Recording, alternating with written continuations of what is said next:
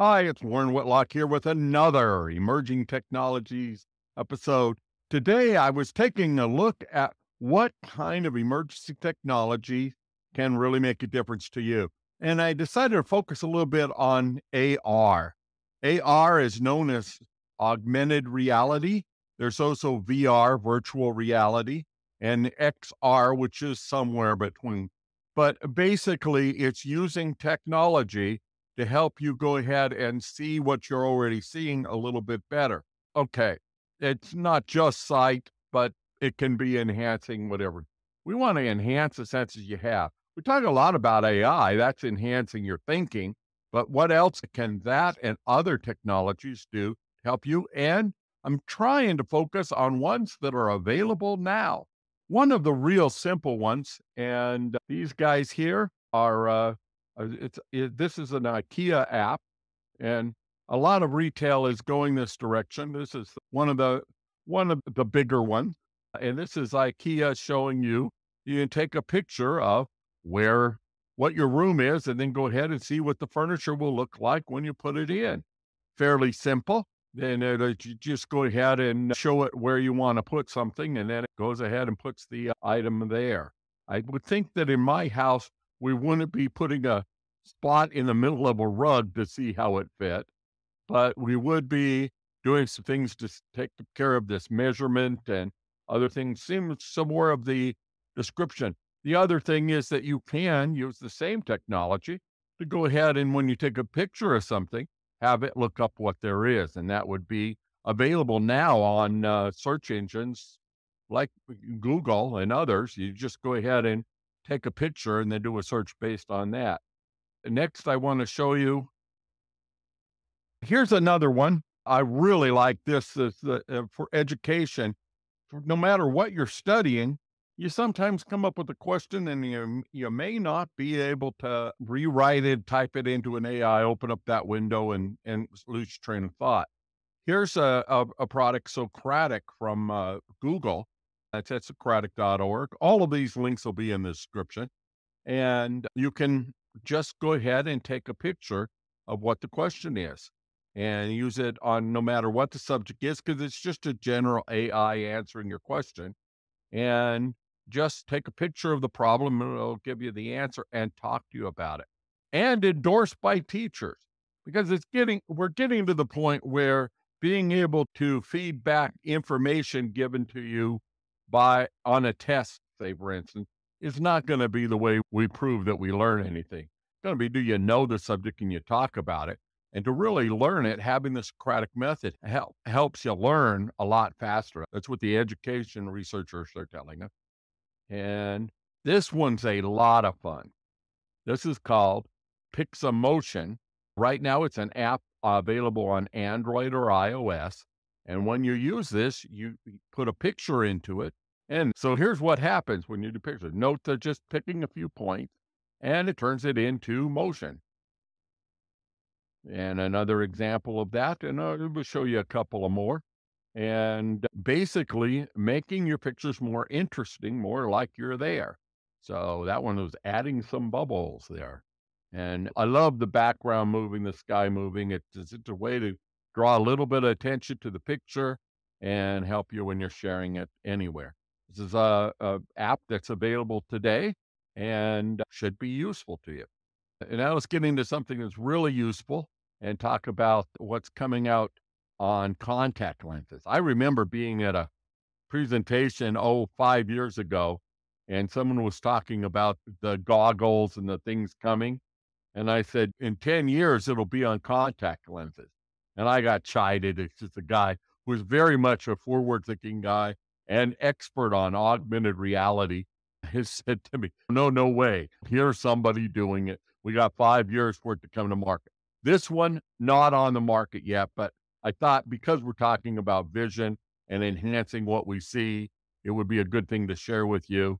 And it's using some technology from this titanium-based metamaterial unlocks strengths beyond nature. The cool thing about nanotechnology, and I think I've said before, we don't get to talk about nanotechnology enough It's either in some materials we don't know is changing our world, or it won't. It's just a little bit too early for some of this stuff. But this material has been proven to work. I have seen products that were made out of nanotechnology. Graphene, for instance, is finding its way into all sorts of things. I had a lot of trouble scaling it up. Gosh, it's been years since I saw graphene used in a bulletproof vest. It can stop bullets, but it's thin. Remember graphene being one atom of carbon, and it's a sheet that's one atom thick. Here we have building a lattice here out of titanium, and that's going to be used then in what's going to make these contact lenses work. Just notice that the picture is not contact lenses. I'm not really sure whether that's a contact on something else or whatever. I just saw what it was, and I knew it was something that I think is going to happen. And right now we're talking about 3D hologram. No big deal. It's not like virtual reality. Also saw news just today about an announcement from Meta, the Facebook people, where they are looking to compete with Apple and the big bulky virtual reality headset they have with something a lot cheaper, and in fact have stopped development on one that was meant to compete with that at a lower price, and now working more on their Ray-Bans virtual reality glasses. With the Ray-Bans brand made by the Meta people, and we're talking about something lightweight, and of course soon something affordable, so just about anybody can put on a pair of glasses. And then you look under the hood at your car to see what to repair. You ask what the problem is, or you describe what the problem is, and you ask about what to do next, and it'll tell you where is the thing you pull on to get the oil stick and check your oil, or where to put water if you need it in your radiator. And those are simple examples, but this is something we envisioned a long time ago in a discussion I had with the guy that came to fix my washing machine. I thought I knew how to fix a washing machine. I studied how the mechanics work and the electronics, and I had that kind of a background. And I said, I can take my own washer apart. I had done that before. We bought a new one, and two things. One, it was under warranty, so we didn't want to do the work. And two, I couldn't find a simple way to find what I thought was a circuit breaker or a simple problem to fix. The guy came out and was able to undo a couple of screws and lift, and the whole top of the washing machine came off where it had been many frame pieces before. It was an innovation I hadn't heard about. If I'd have had an augmented reality headset or just today's YouTube, I could have looked that up and probably fixed the problem here within a couple of minutes. The other thing that happened during that, and this is 30 years ago, the other thing that happened there was the man working on it was taking a phone call about setting up his next appointment on a cell phone. And this was in the 90s. It seemed like a big deal. And I was torn between saying, gosh, why are you interrupting? I'm having fun watching you. And since I wasn't paying him as my employee, taking the interruption was okay. And now, of course, very normal that somebody's working at your house and gets a call about the next job. But think of the time that saved, the extra man hours, the friction that's been relieved, because now you actually can get the expert to give you an opinion really fast when that's what's needed. It used to be you try to do something like that, you have to call somebody, wait, somebody would come out or that didn't know what they were talking about, some salesman. And now the actual guy can run a much larger business by himself because he's able to both be the expert and do the work. We'll get into a business discussion some other day about how well that actually works. And then finally, to have some fun here, let me show you the funnest thing I've seen this week. It's more research coming out of Google, and it's something called Game Engine. It is available now, but you pretty well need to be into the programming and understand some of that to actually use it.